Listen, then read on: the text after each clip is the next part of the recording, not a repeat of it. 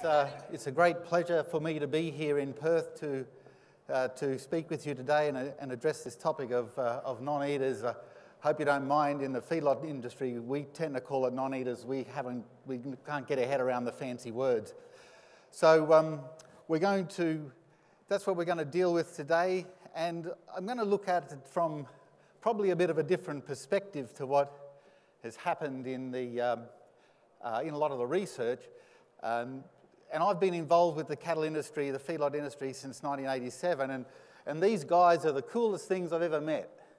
They're honest, they tell you the truth, they don't bullshit, they do as you ask. And a lot of time we forget that.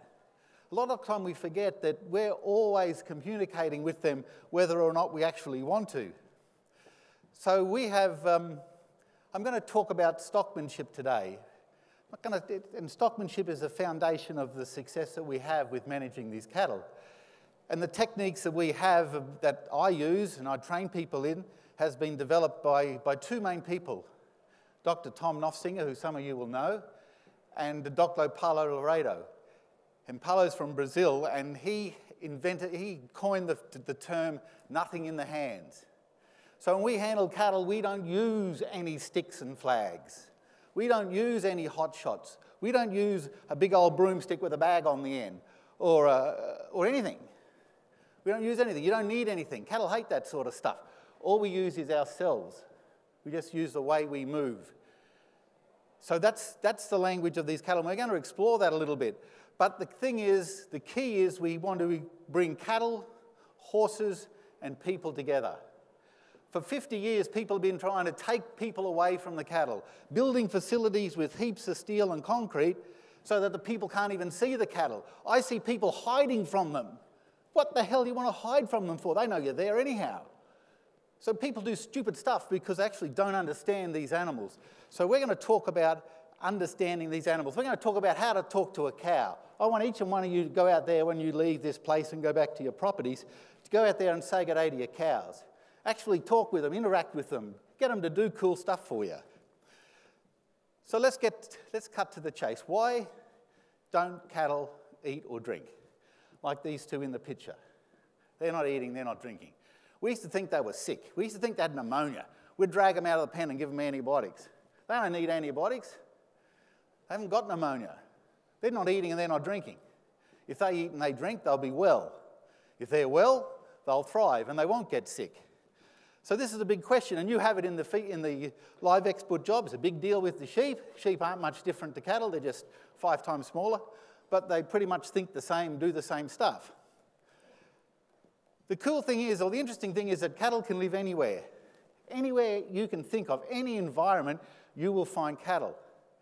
So why is it different with confinement? What is different about confinement which means that these animals are going to struggle? Some of it's to do with the change of address. We pick them up from this here pasture, we stick them on a truck, and we send them to this luxurious hotel. That's a big change of address. That's like going off to boarding school for the very first time. Lots of people there you don't know, got to do stuff, we've got to eat when the feed truck comes around, got to wait your turn to have a drink. So it's a big deal. It's a big, big deal, this change of address. Cattle graze in the pasture. Look at this guy. Why do some animals want to starve themselves to death? This guy's on the way. He's dehydrated. He hasn't eaten for 4 or 5 days, maybe 6 days.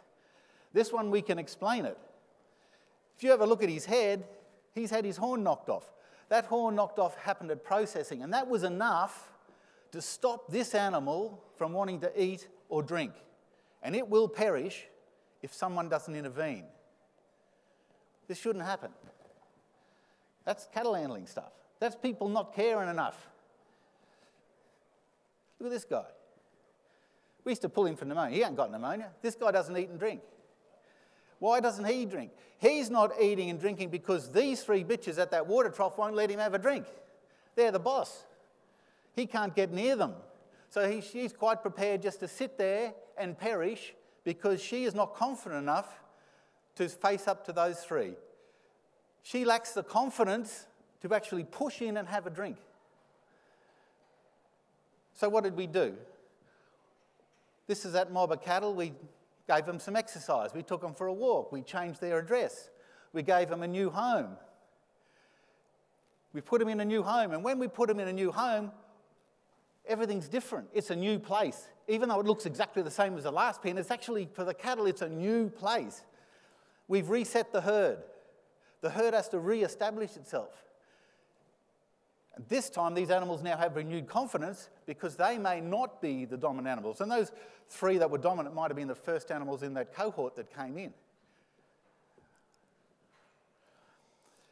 So lots has been made about all these stressors that cause cattle to have problems. And they're pretty important. And we can break them into a few groups. We can break them into nutritional stuff, right? A change of address, different food, all this sort of jazz. Maybe no food. We can have physical stressors like processing, trucking, slipping over, getting beaten up, dogs chewing their heads off, that sort of stuff. We can have environmental stressors, heat, cold, rain, mud, blizzards, dust storms like you can't see across the other side of the pen. So we have some environmental challenges that confront them. We have physiological stuff. The biggest one of these is dehydration and protein loss just from being days off food in transit. Huge problem, physiological changes. And then we have psychological changes. Psychological changes get forgotten about a little bit because people don't really understand them and think it's too scary or think it's dumb and crazy. Well, that's me. Because psychological trauma is a big deal. Confinement anxiety. These cattle here on this video, if you watch it while I talk about this segment, these cattle are Mickey bulls from the Cape in Queensland. Most of these are 3 and 4 years old. They brought into this feedlot. The first time they came into the feedlot, they couldn't get them out of the pen. They killed everybody. About 4 or 5% of them died of starvation. The next year we came and worked with these cattle. We acclimated these cattle. And you can see some of these are pretty fractious sort of guys. They're not the sort of fellow you're just going to go and pat up with them. So that confinement anxiety changes these animals a lot. But we can change them. You've got to believe and you've got to know that you can change these animals within minutes. Within 20 minutes, we had this group of cattle, 150 Mickey bulls, walking out of that pen in single file, one at a time. 100 days later, when they went on the truck, there were 2 that wouldn't adapt and died. But those cattle were well-behaved, walked on the truck, no problems, no dark cutters. It was an amazing thing. When you can buy these animals for 80 or 90 cents, that's a pretty good deal. These 2 Herefords over here, my veterinary students will tell me they got IBR and pneumonia. They're brothers. They come from the same place. They hate where they are. They just don't like where they are. They are really struggling with relocation. And Herefords are really cool animals. They've got a completely different mindset on life. This guy here, well, someone's been kind enough to give him some molasses, and all he's done is eat the molasses. His manure was just molasses. He's not thriving. He just is confined. He is just messed up in the head, and he's not confident enough to eat and drink. He doesn't trust that pen. He doesn't trust that water. He doesn't trust the people who come there. So he's not going to eat. He doesn't have to eat. And then eventually other processes take on, and then it's a negative feedback, and they continually not eat. So we changed some stuff up. In the last 15 years since I got involved with trying to understand cattle better, we changed stuff up. This particular feed yard here had a major problem with both digestive or non-eaters and with lameness. So we changed the way we handle them. This guy here is putting these cattle through this bud box and up this alley, 4 at a time. They're processing 1,200 head a day. This completely eliminated their injuries, musculoskeletal injuries. And here's what happened. You can see that big drop off on the graph. That's when we changed the handling, put in the bud box. The number of crippled cattle went from about 6 a day to 0. 3 a month is what they get.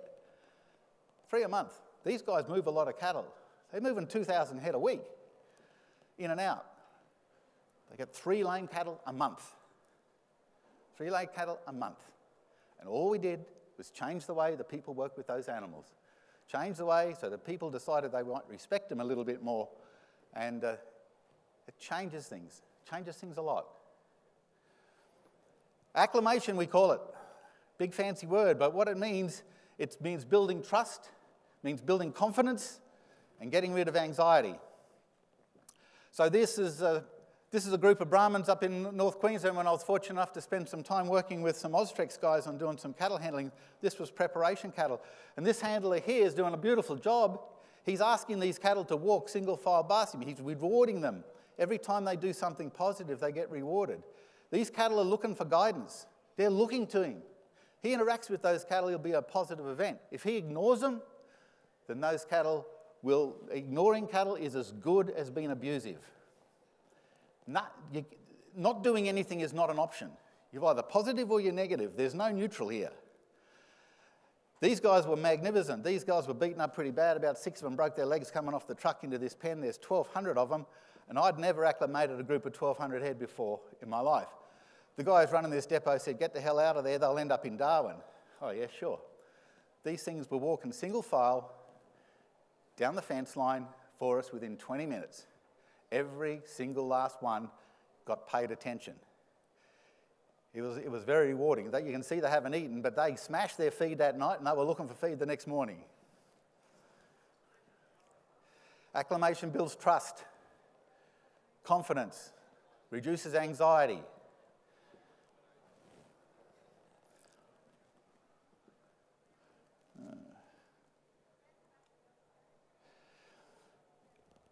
This is another group. You don't have to do it on foot, you can do it on horseback. And this is a friend of mine who's helped me a lot.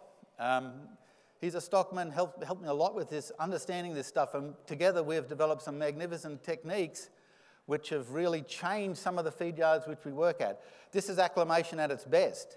One guy, 250 head of cattle, working them around the pen, asking these cattle to walk from corner to corner in a single file and to come to the feed bunk. He does a magnificent job. The feed truck comes by here in a minute, but I think our editing sort of messed up a bit, and all these cattle walk to the bunk. We won't wait for the whole thing. It takes 5 minutes. He spends 5 minutes with these cattle. Acclimation encourages cattle to exercise. We want them to exercise with exuberance. We want them to play. We want them to feel good about themselves. And they will.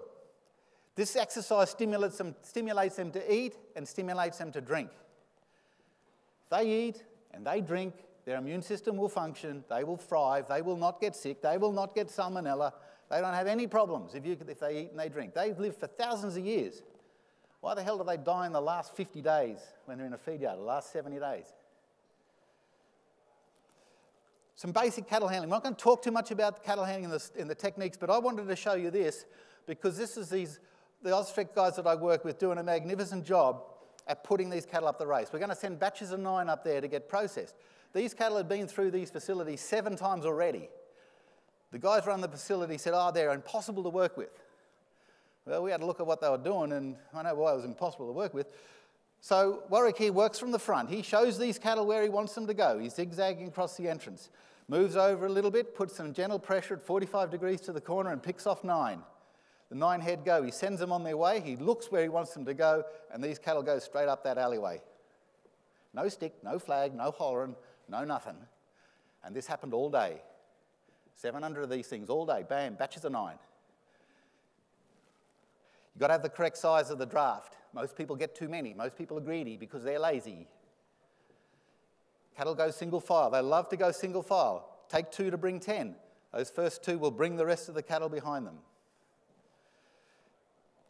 My goal in life is to have every feed yard processing cattle, every feed yard working all their cattle off horseback. Horses love cattle. Cattle love horses. And here's an example of young Hayley. She's bringing a draft of about 5 head to go through. These cattle are up for reimplant. Round they come. This is the tub, all sheeted in, but she's in there with them, and that little horse is applying gentle pressure on these cattle, and each one of them will go up that alleyway. They go up that alleyway because of what she's done, because of her respect and what she's done in the backyard, setting those cattle up to go up there. There's nobody bringing those cattle. Those cattle are voluntarily walking up that race. Stockmanship. Bring the people to the cattle. Stop taking the people away from the cattle. Understand the language of cattle. Train the people and train the cattle. This builds their confidence and it creates respect and understanding for the people, for the cattle, but also for the cattle to the people. It takes away anxiety. It builds trust. It decreases the risk of injury to the cattle, and it decreases the injury to the people. If people actually know and understand what these cattle are doing. Cattle do the same stuff all the time. They're every time animals. There's no surprises in them. Their language isn't verbal. They don't know Spanish or English or Australian. What they understand is their position. They understand how far away you need to be. They understand how you approach them, what angle you approach them, and they understand when you stop and when you start and how you move. That's their language. It's not come on, God, come on. It's not other stuff. It's not ooh-ah, ooh-ah. It's not whistle. It's none of that. They don't give a damn about that. That just frightens them and makes them anxious. So in my mind, what's coined low-stress handling is successful communication with these animals. So let's talk a little bit about acclimation and non-eaters. This thing keeps stopping. I'm going to show you 4 feed yards that I work with on doing acclimation. This is what happened to their digestive problems. Here's the first one, their digestive problem. We started here in about 2012 on this yard, one of the first yards I ever did this with, and over the years you can see those digestive problems disappeared. Here's another one, not so long, started in 2014, only about 3 or 4 years. It took about 1 year before the people got confident what they were doing.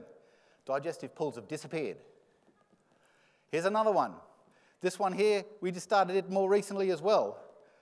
Did some training, did some work with him. Digestive deaths, digestive pulls have disappeared. And lastly, another one that started in 2014, been a slow progression down, and we had a little hiccup there where they had some change of management and change of staff. Problems started to come back, got them back on track. Non-eaters, digestive problems have disappeared. So there's no one in this audience who's going to try and tell me that you can't get rid of digestive problems by using cattle handling techniques. This is not about drugs. This is not about any of that sort of stuff. This is about understanding animals, building up their confidence so that they are prepared to eat and drink and work for you and look forward to seeing you every day. There's a couple more. So just a little bit of theory. My little clock has gone out here, so I don't know where we're up to. Cattle are prey animals. You all know that. And as prey animals, they understand predators. And they consider you to be a predator. You're this guy. You're that guy. You're a cougar. She's a cougar.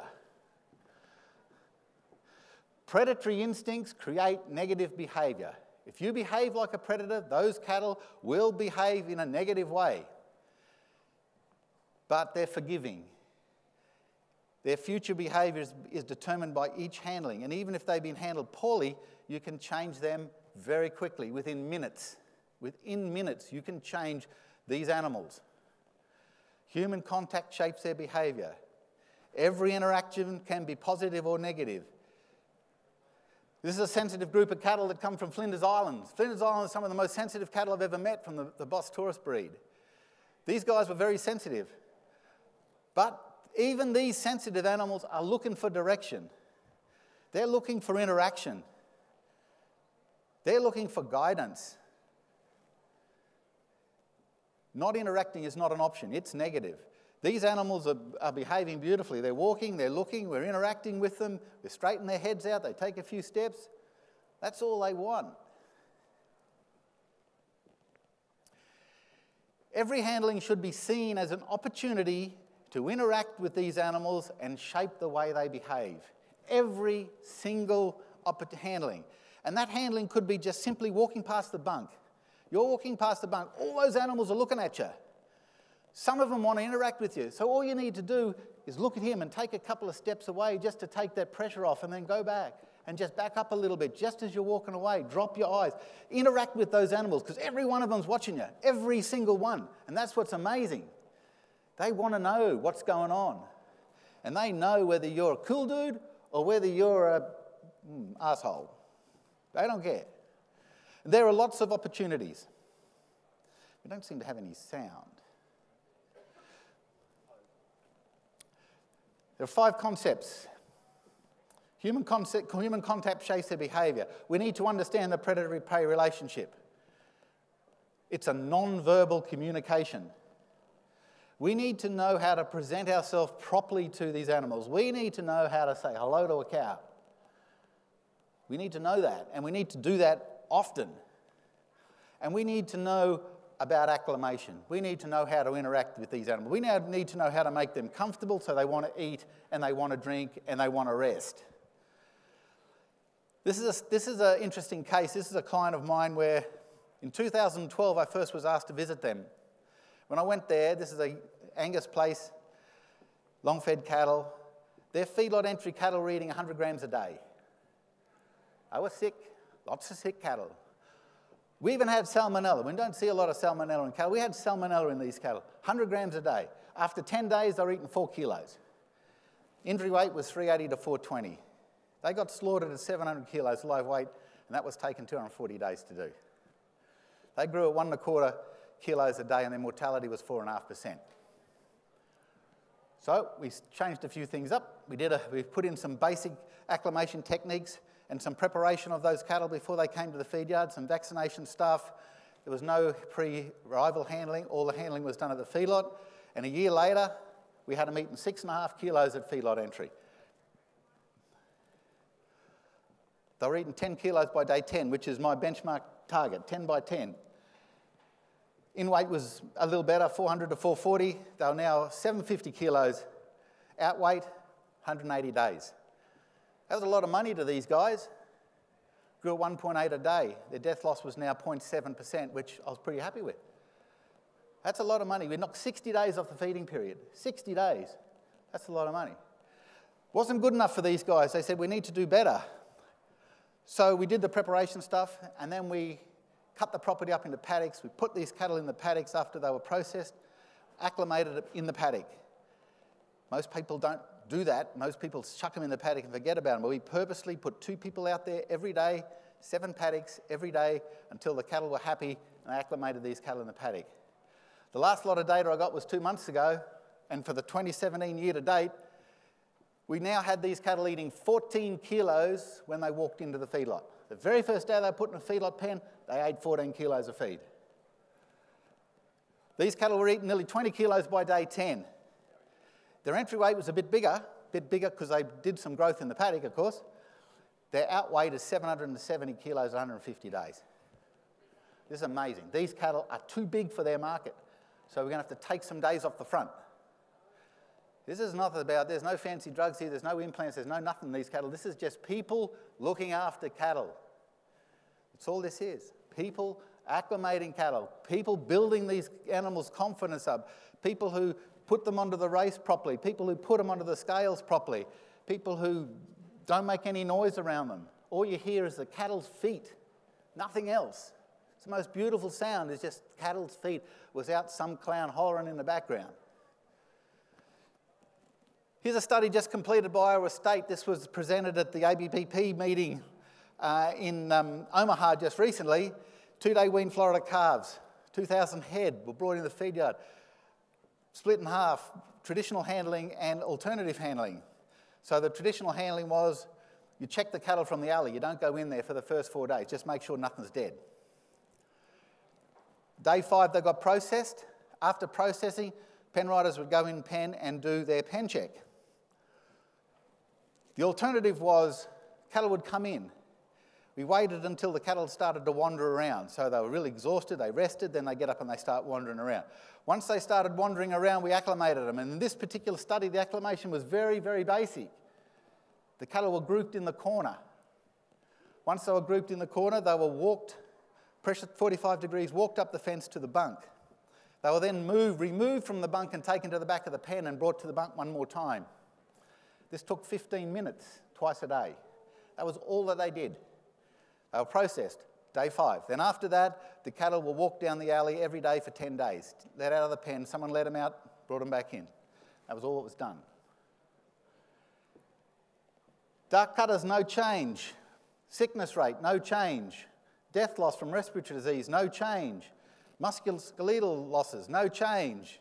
Total death loss, a bit of a change. Total railers, no change. Look at the digestive losses. None. Not one digestive loss in the alternative group. Not one. Not 1 out of 1,000. 0.5% out of the ones that were done traditionally. These cattle were just looked after, and it was very minimalist. There wasn't a lot of intensive activity. This was just a bit of interaction twice a day.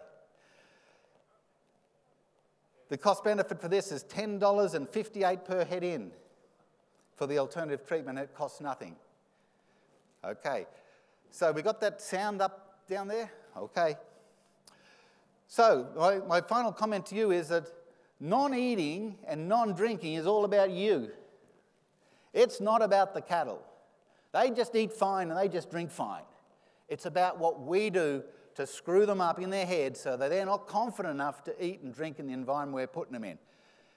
And with that, our goal is to have cattle that'll do this. And I want to thank you so much for your time today. Thank you. This is my favourite video.